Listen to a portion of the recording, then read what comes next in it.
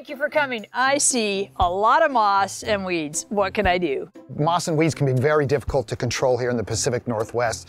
And a lot of it is like the reasons that we like to live here. You know, the beautiful tall evergreens, moisture coming down. Also contributes to soil conditions that make lawns struggle and moss and weeds thrive. It can be shade, poor conditions in the soil like compaction, poor drainage, low acidity, poor nutrition, all contributes to the lawn not doing well and the moss and the weeds thriving. So if I want a healthy lawn, I need to have healthy soil? The best way to have a healthy lawn is to have healthy soils. A healthy lawn is vigorous growing, thick and tenacious, and that's our #1 control for moss and weeds. And what you want to do also is use the practices in our natural lawn care videos. Can I use those bags of moss treatment that I see at the nurseries? Full disclosure, those moss control products are not going to solve your moss problem, okay? Those products have iron in it, which burns the moss by pulling the moisture out of it. But you're going to have to physically remove that moss or it will come back.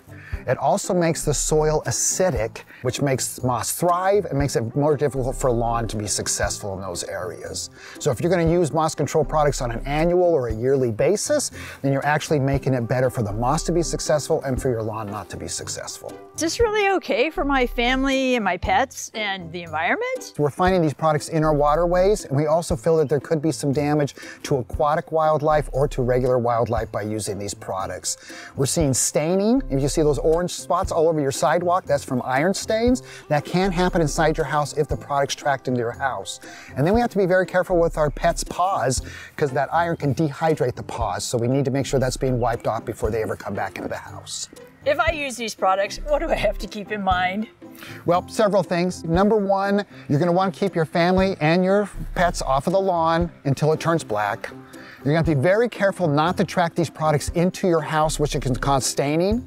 And then you'll want to be very careful with your pet's paws. Wipe them off with a damp towel so that it doesn't dehydrate them or they don't track anything in the house.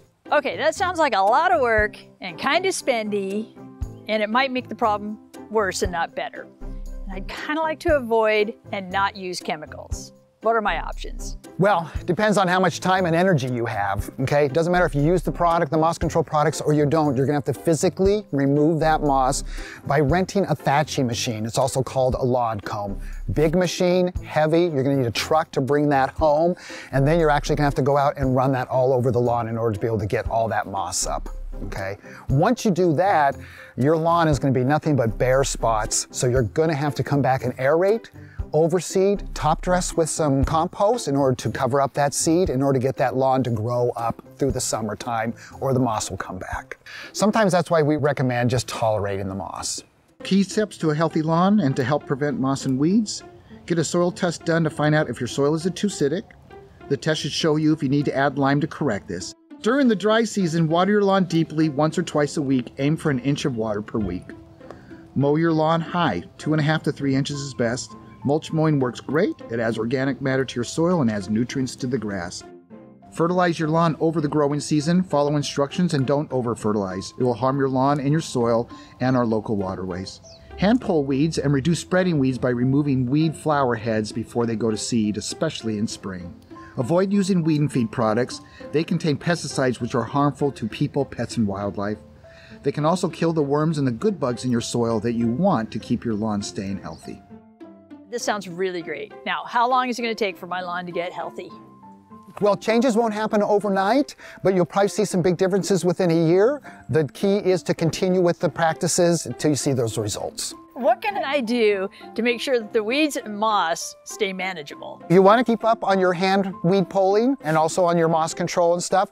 If you're finding that moss is a persistent problem, then there's probably those underlying conditions that are going to have to be addressed in order for the lawn to be successful. Here's what you can do. Prune your trees to allow more sunlight to reach the shady spots. Grass will always have a hard time growing under evergreen trees. Replace the lawn in shady areas with shade-tolerant ground covers or other plants. Aerate annually to help drainage problems and to break up compacted soil. After aerating, top dress with compost and overseed in the spring.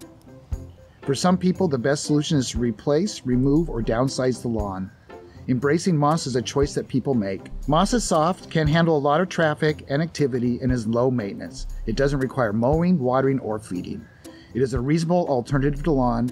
Living with moss can make your life much easier.